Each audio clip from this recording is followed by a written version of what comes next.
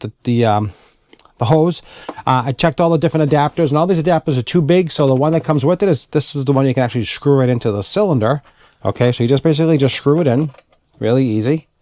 And you can just tell on the threads, you can just check. That's why they give you different ones that are available. And you just have to just hand not too tight, because you got that O-ring that really takes up the gap. No problem. Take this part here. Again, we're going to attach it like I showed you before with this connector, quick connector. That's what they call it. All right, just pop it in there.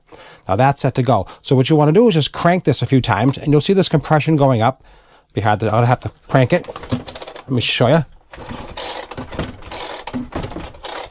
It's got some compression there, you can tell.